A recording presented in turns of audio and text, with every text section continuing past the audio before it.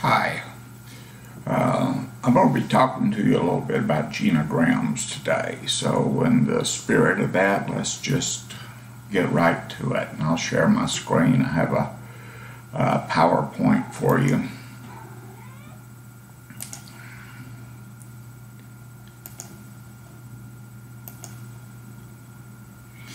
And it's titled Genograms, What's in Your Closet? And as you see, this lady opens up her closet and there's lots of skeletons in it. Genogram is something that we use to gather information about families. And just before we start into that, it's probably a good idea to consider what we know about families, what they are, how they function, and cultures. And families serve specific purposes. Actually, they serve specific purposes in all cultures, and we'll look into that a little bit too. They provide safety. A pregnant woman and a child who's with child is historically been pretty at risk for environmental factors, lions and tigers and bears, hunting and gathering. So families, groups, herds, for all creatures that bond together in family units provide safety. For human beings is also a way for us to consolidate wealth and property, to provide for inheritance, to create identity, us's and them's, and to provide continuation in terms of names and bloodline and all of that good stuff. So genograms reveal a lot about how we organize our family units and how they function. A genogram is a two-dimensional representation of a family, and it provides a graphic example of lineage, who begat whom, of relationships, of behaviors. It helps us to identify illness that exists within a bloodline, within a family system. And it helps us to identify belief systems, what they are and where they came from, and just about anything that can be described in terms of a system. And what do they look like? Well, let's see.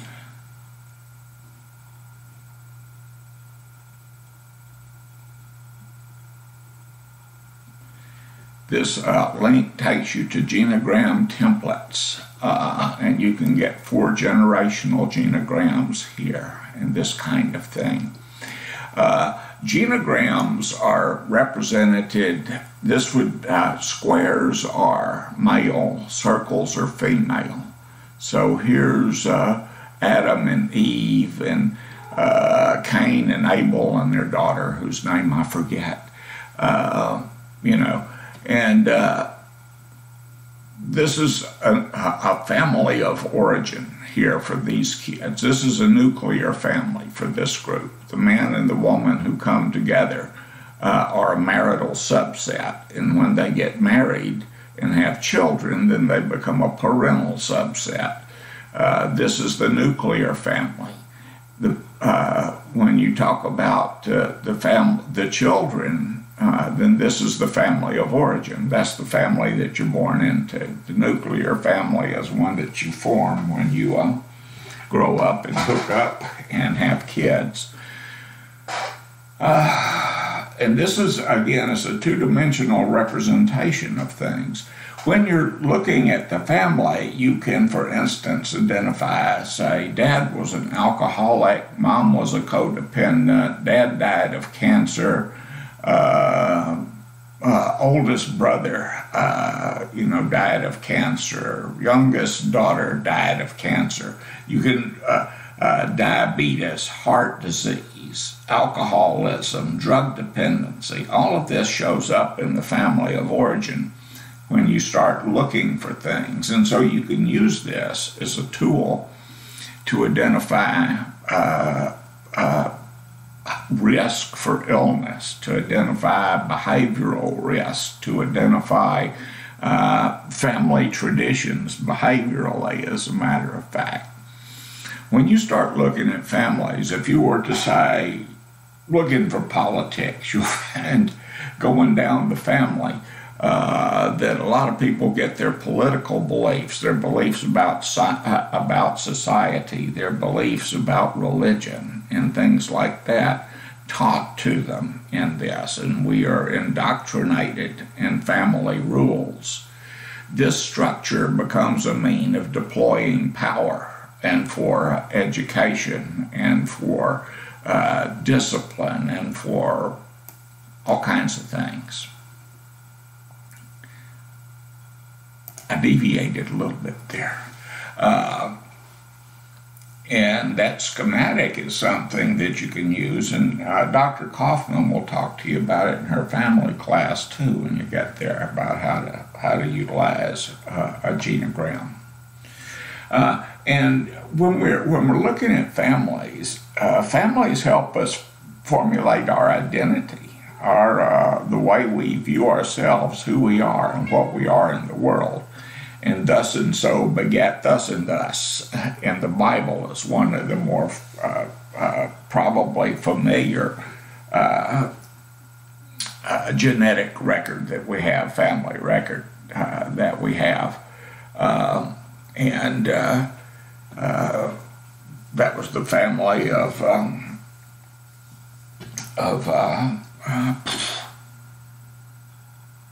I can't remember his name now, Abraham. There. Meanwhile, in Ireland, prehistoric Macarons were begetting all over the place too. That's my mother's people. And our lineage there can be traced back to Fergus Moore McGurk. And that's a long time back. Und in Deutschland, Buscharts gab auch, but more on that later. But Buscharts were also begotten over there, and that's where my father's people originated from, our family name. And the first of my lineage in America was Jacob Buschart, who immigrated here from Belgium before the Revolutionary War.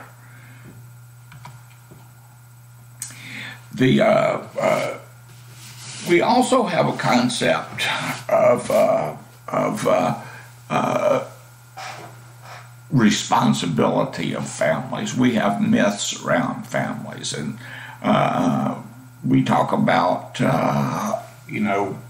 traits that are passed down in families, behaviors that are passed down in families. In the house of Atreus in Greece, there was a blood curse that was passed down in families, where the sins of the fathers were visited upon the sons. And I'm going to make this real quick. Tantalus was a titan. He sinned against Zeus and the gods. He was a greedy person. He wound up in his torture in hell was he was chest deep in the river and very thirsty, but every time he bent down to get a drink, the water would recede away from him, and he was very hungry, and every time he reached up to grasp some of the fruit that was hanging on the boughs, the boughs would raise up to where he couldn't reach them. And that's where we got our verb to tantalize, to tease someone and not let them have it. Thyestes was a son of his. Atreus was a son of his. Atreus was the younger brother, Thyestes the older. This is kind of a Greek version of Cain and Abel. The children of Thyestes, Pelops, and Gesthus, they were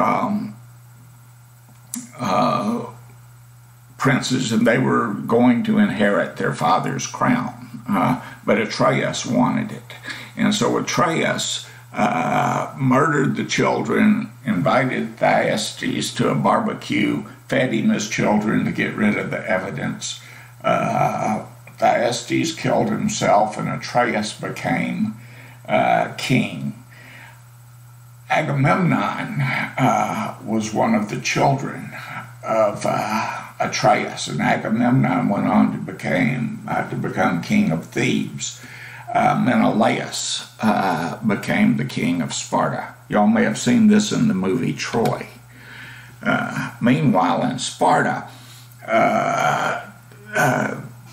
Leto, who became a mother of queens, was seduced by Zeus, who kind of raped her while he was a swan, and consequently impregnated her. And so Leda, the queen and wife of Tyndareus, has an egg or two.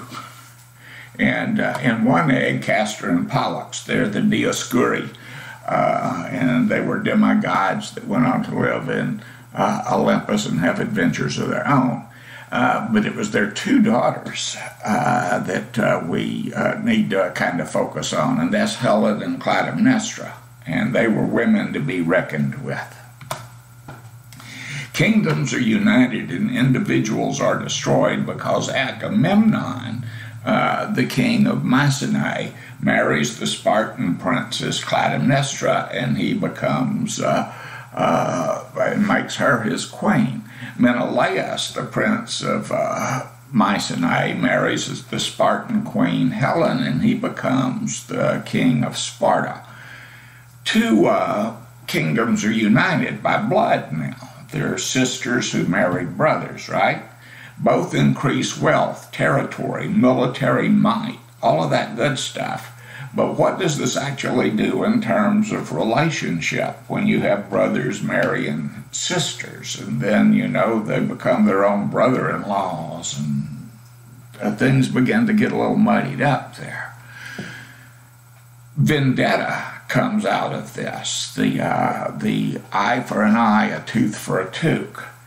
The children of Atreus bear the sins of their father, who murdered his nephews and fed them to his brother. Helen cheats with the Trojan prince Paris and runs away with him, which sets the stage for the Trojan War. It wasn't so much that the king of Sparta was in love so much with Helen. It was the fact that he had put the princes of Troy up in his house and treated them well, and they did not return his courtesy. So he decides that he's going to go to war with them, and he calls upon his brother, the king of Thebes, Agamemnon, to go with him to avenge his honor. And so, and a bunch of other kings too. But this brought about a problem, because Agamemnon went to see the oracle at Delphi. And the oracle at Delphi never gives you good news. And he had to, in order to be successful in the Trojan War, he had to sacrifice his eldest daughter to Poseidon, and that was Iphigenia. Iphigenia was put to death, and her father went away to fight the Trojan War, and indeed he was victorious. Took a long time, took the Greeks 10 years to bring down Ilium,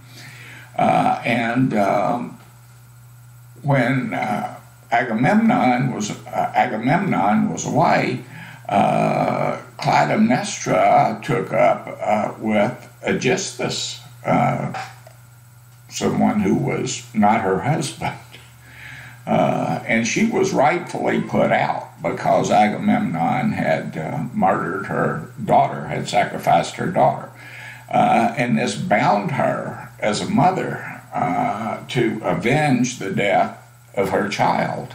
But in order to avenge the death of her child, she had to murder Agamemnon, which she and Aegisthus did. You know, when he came home from the Trojan War, she said, "Gee, honey, it must have been a long day at the office. Let me pour you a glass of wine and draw you a hot bath," which she did. And Aegisthus and Clytemnestra hacked him to pieces with swords while he was doing that. This brought about a quandary for Orestes and Electra, who were the children of Agamemnon and Clytemnestra. Orestes was not really wanting to do much of anything about this. You know, what's done is done. No point crying over spilt milk. But Electra wouldn't hear of it. She pushed him in his duty as a son and a prince. He was duty-bound as a son to avenge the murder of his father. And he was duty-bound as a prince to defend the assassination of the head of state, who also happened to be his father. So Orestes had to act. This was part of the Greek ethos. So when he acted, he had to kill his mother. And he did. He put Clytemnestra and Aegisthus both to death. But this didn't end things. It wasn't over. Orestes was now in trouble with the Furies, the household gods and goddesses. And the Furies protected the house and the home, and they protected mothers. And anyone who committed the heinous crime of matricide, who spilled mother blood, was subject to being pursued by the Furies, and pursue Orestes they did. And the Furies drove men mad before they destroyed them. Orestes fled to get away from them, and he fled to the temple of Athena. And when he got there, she tried to give him shelter.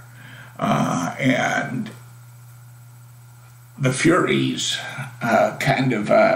basically drew a line in the sand with Athena and said, "Look, you may outrank us as a goddess, but this is you know, our dominion. We get to decide what happens with Orestes because he spilled mother blood, and he's ours to do with as we wish." And the goddess came up with an idea. She said that everyone involved was going to get to tell their side of the story. And when all of the evidence was presented, she had 6 mortals and 6 gods who cast their votes. A white ball for exoneration was dropped into a bowl, and a black ball for finding him guilty was dropped in the bowl. And when the balls were counted, there were 6 white ones and 6 black ones. It seemed that the jury was divided between acquittal and conviction.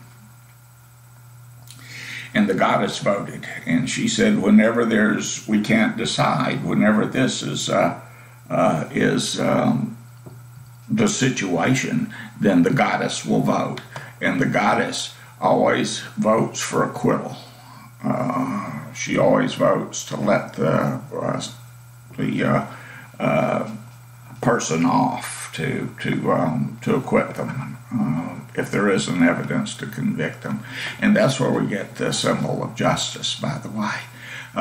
Who's holding the scales, weighing the evidence with a blindfold around her eyes, because justice is not a respecter of persons. She just weighs the evidence. And she's got the sword, and the sword can either cut the binds that bind the prisoner or put the prisoner to death. Interesting, huh? What's it got to do with families? Well, an eye for an eye makes the whole world blind. Greek ethics is kind for kind. Justice, morality, and family ties are at conflict in that story. There's a loss of identity in that story. And for the Greeks, the family was a source of identity, just as it is for Europeans and Asians and cultures all over the world. This is a picture of is a sculpture. I don't know what he really looked like. The sculptor probably didn't either, but this is a representation of the Greek poet and playwright Aeschylus.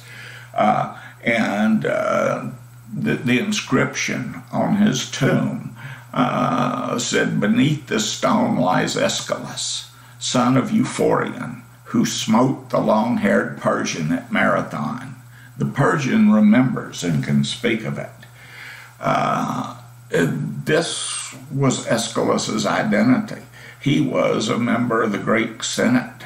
He made laws. He was wealthy. He was a successful trader. He wrote plays and poetry and produced plays.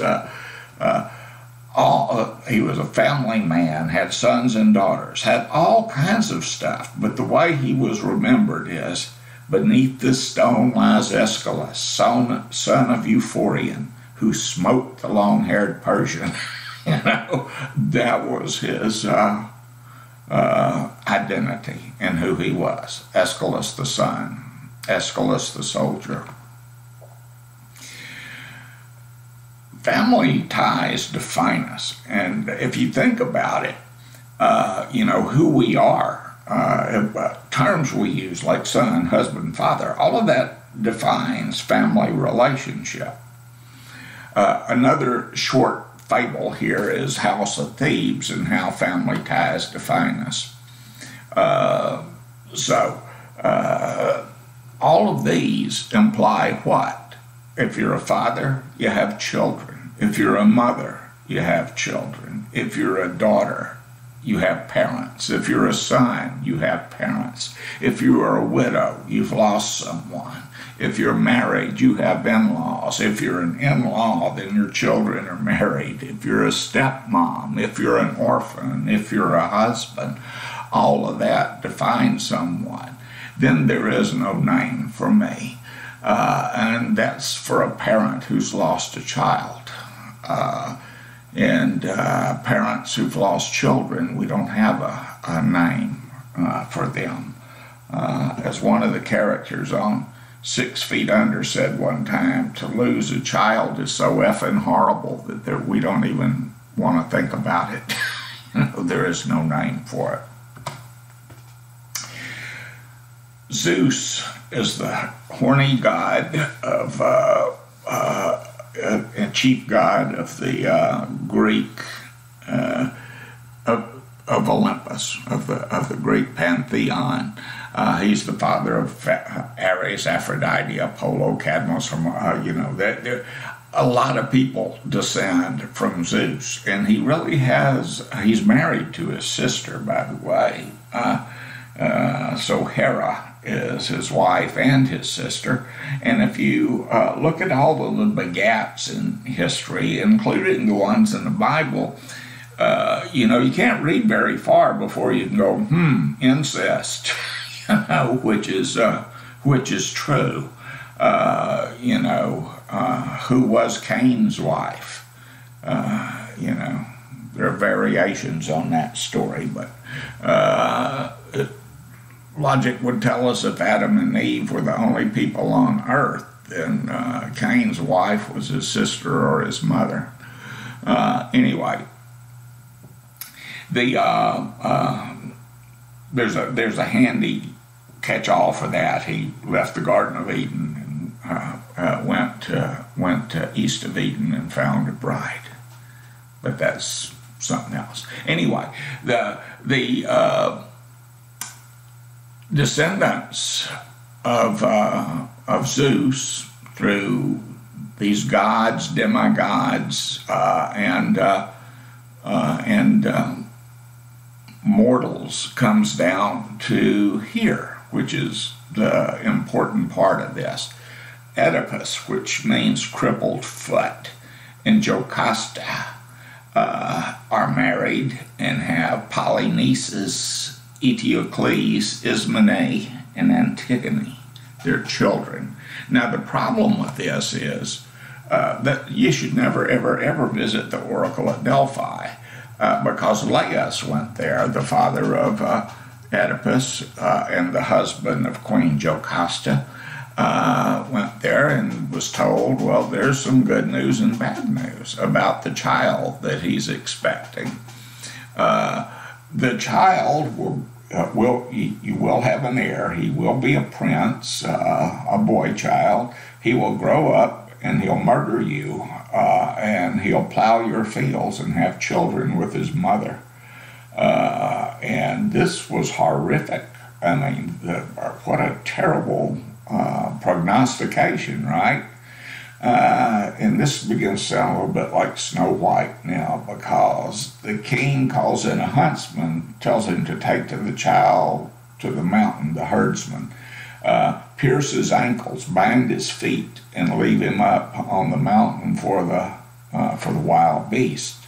Although why you would have to bind a newborn's feet is beyond me, but I didn't write it. The herdsman was soft-hearted, and though the child's feet were pierced at the ankle and bound, he took the child up on the mountain, and then he took the child down on the other side of the mountain to another kingdom, to the king and queen, Peribos and Mariope. And told him, here's a child of royal blood. Peribos and Mariope couldn't have children, and gave him to them, and they raised him as his own son, and, well, he became known as Oedipus, the Cripplefoot. It was some bad news and some worse news for Oedipus, who went to the oracle at Delphi, and the oracle told him the same thing that he had told his father. You're going to grow up, you're going to kill your father and marry your mother and have children with her. This horrified Oedipus.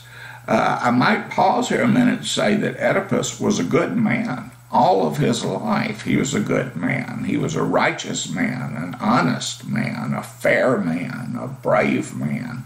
And everything about Oedipus was to be admired. And so because he was horrified by this news that he got at Delphi, he never returned to the kingdom of Peribos and Mariope. He went instead to Thebes, where Laius was the king at the time. And while he was traveling through this strange land that he knew nothing about and had no idea he was a prince of, he met a crotchety old man in a chariot, and they got into an argument, and the guy jumped off and the chariot and basically attacked him, and Oedipus smacked him over the head with his stick and killed him. Guess who that was? Oedipus had no idea, but it was the king, and he had killed Laius. And now as he goes on into the city, he finds out that there's a curse on the city. There's a phoenix outside the city that has put a curse on it. And the phoenix asked a riddle, and anyone who could solve the riddle would lift the curse. And the riddle was, what goes on 4 legs in the morning, 2 legs at midday, and 3 legs at night? And Oedipus was up to the task. He said, as a man through his lifetime, when he's a baby, he goes on all 4s. In his prime, he walks upright. When he's old, he walks with a stick. And this lifted the curse. The phoenix burst into flames, and Oedipus went in and was rewarded by winding up king of the kingdom and married to Jocasta, who little did he know was his mother. And they began to have children. Who am I? Oedipus is his own stepbrother. His wife is his mother. His children are his brothers and sisters and nieces and nephews. Jocasta is grandmother to her children, husband to her son. And there are other combinations that are equally baffling. Identity is destroyed through incest, through marrying and copulating and reproducing within the family.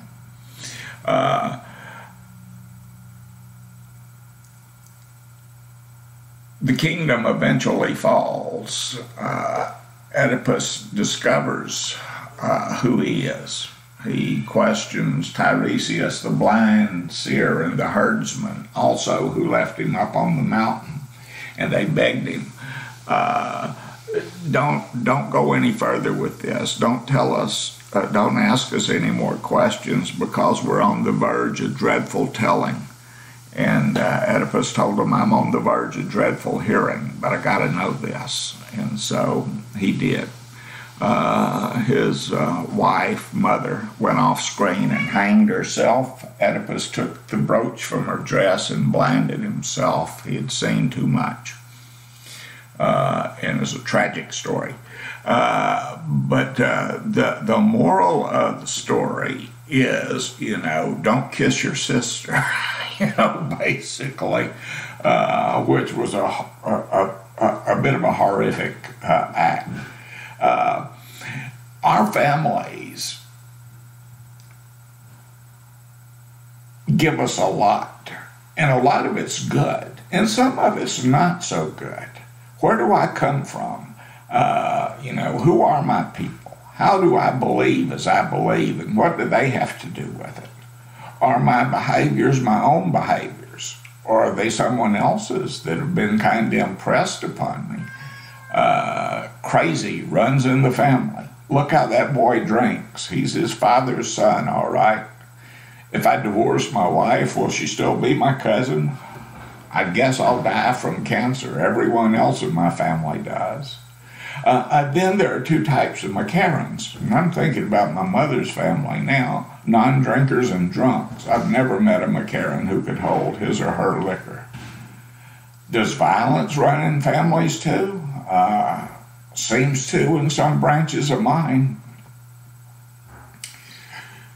So how do we discover this stuff? Well, hey, Ma, the story of the lady who was cooking dinner one time, and her daughter comes in and says, why do we cut the ends off the ham?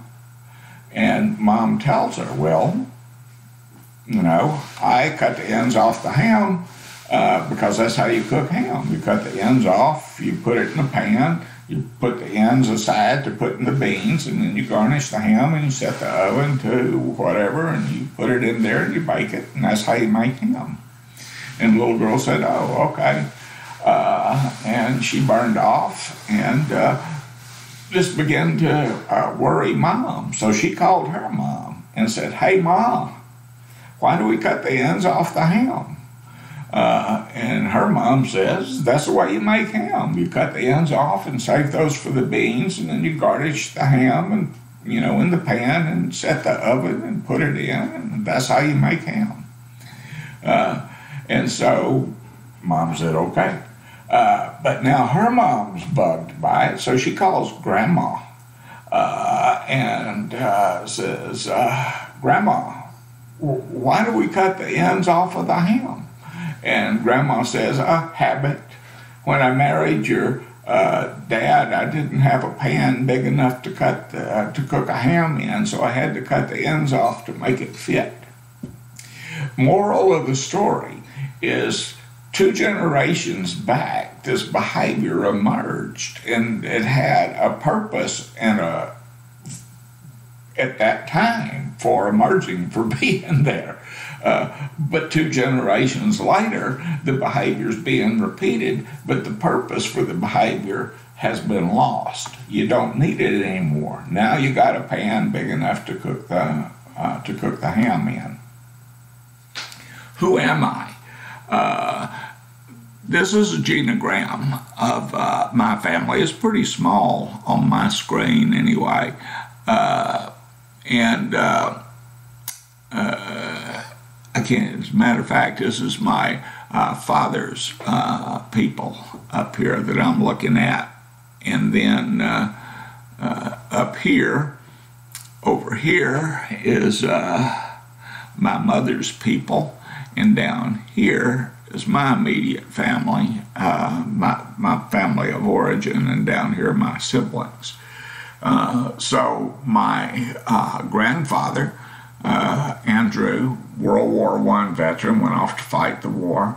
He and Ellie Mae Bushart got divorced, and she married Russell Sanders, and he married Mary. From his union with Ellie Mae, they had one child, and that was my father, Roy. And Roy was not raised in the family. He was in this household. He was raised by my Aunt Katie. When my grandmother remarried, they had a bunch of kids, and they were my father's half-siblings over here. My dad met my mother, and she came from this side of the family. Mary Alethea Way married Franklin McCarran, and they had a bunch of kids. Leonard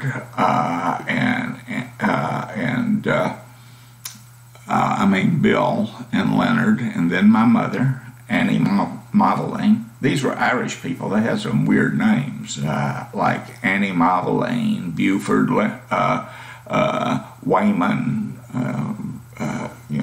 that kind of stuff. And anyway, so my mother grew up. She married Arthur Burke, who was a Pacific War veteran, and they didn't have any children, and he was killed, and she married my father. Now, out of this group of people, there are no alcoholics up here. There is one over here. My grandfather and his wife his second wife were both alcoholic, as was my father, as was Arthur Burke. So my mother married two alcoholics. But she came from an alcoholic couple. And Bill was an alcoholic, and Leonard was an alcoholic, and Truett was an alcoholic. Nadine was not. No, Buford was. Nadine was not. Faye was. Mary Esther was not. And Wayman was not. So out of this group here, I've got 1, 2, 3, 4, 5, 6, 7, 8, 9, 10, 11, 12, 13, 14 alcoholics right there. And this is something that you can find in a genogram. Now, if you're doing a genogram, how do you know if someone was an alcoholic or not? This is a question that I used to get a lot when I was doing these all the time. And my response is, we're not going to court. This isn't something that you have to prove in a court of law. This is just for your own enlightenment. It's for your own edification. So if you think they were alcoholic, that's good enough. You can ask someone, but as some of us know already, if you start asking people about family members and how the family functions and stuff, you can get shot down right quickly, especially if they think you're doing it for class. Now, who is this Bushart guy that he wants to know this stuff about our family? Well, it doesn't matter to me what you tell me about your family. It's not like I'm going to put it on the 6 o'clock news, you know. But anyway, some people get a shutdown response like that. But if you can see things like also looking down through here, cancer on both sides of the family. Ellie Mae lived to be 103 years old and died of natural causes. Russell died of a stroke. There was cancer and stroke in here. Cancer,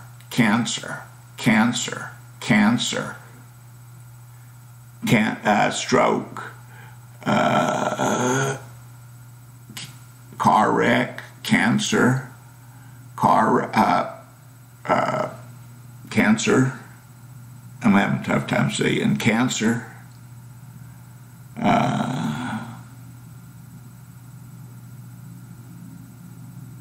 Cancer. You get my drift? And sometimes wondering about violence. Grandfather Franklin was killed by a hit-and-run driver walking down the road one night. It was ruled hit-and-run, accidental death. The family is almost universally sure that it was murder. Someone saw Franklin walking down the side of the road and nailed him because they had a reason to. My grandfather was a bit of a violent man. He'd shot several people. And there were a lot of people who, given the opportunity given the opportunity to get him back, they would have. His oldest son, William, was out drinking one night, my Uncle Bill, and I never met him. He died before I was born, but his best friend beat him to death with a hammer in a fight over a woman. My Uncle Leonard died of a stroke. Uncle Truett died in a car wreck. Endo Nadine was not, and Buford died of cancer. Nadine died of cancer, but she was married to a violent man, and who was abusive to her and her kids, and so there was that, an element, a tendency among the women to not be alcoholics themselves, but to marry alcoholics. Arthur Burke, from everything I've never met him, he died before I was born, but from everything I understand, he was suffered from PTSD. My mother always said that he was, way different when he come back from the war. Fighting the Japanese in the Pacific, and he came back violent and drunk, pretty much a constant drunk. Tried to murder Leonard and Buford because they wouldn't help him kill a man, my grandfather shot him to death, and my mother held a grudge against Grandpa for that for a long time. She was not a drinker, and she said the only alcohol she ever tasted was on the lips of her husband's. But she had Howard and Charles and James and Roy, who were all drunks and drug users, and that was the way it went. This is that a little closer look at them, and when you can see that we had a lot of chemical dependency and violence and stuff. The perfect family, does it exist in the United States? Probably not. If it did, maybe it's Homer and Marge and the kids. Think about it. Marge is a stay-at-home mom. She takes care of the kids. Homer's got a good job at the nuclear power plant where he works, puts his hours in, brings home a good paycheck. They have a house in the suburb, 3 kids, a dog and a cat. They go to church every Sunday, and occasionally get drunk, and Homer likes to choke Bart every once in a while.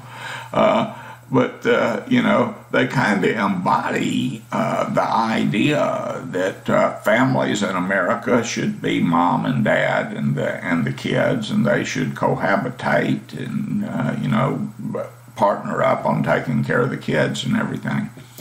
But in reality, that's not how the American family is. We have a relatively high divorce rate, still around 50% of first marriages end in divorce, which makes most of the kids in America the product of a broken home.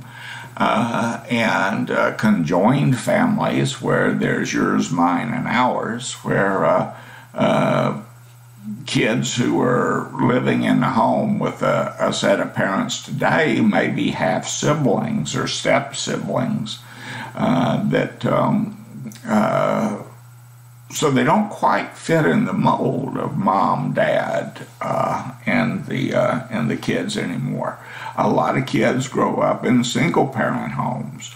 A problem that we see with our families that we work with are kids whose parents are in jail or in prison, or they've been taken away from their parents and put in foster homes.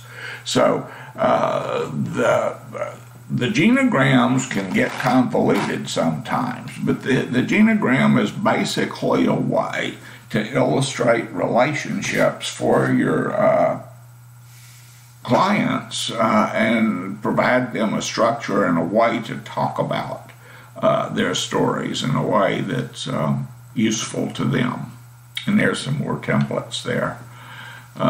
So that's really all I have to say about the genograms.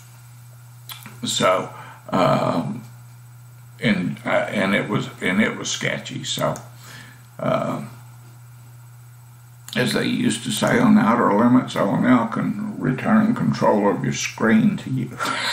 You can do what you want with it. Talk to you again soon. Bye.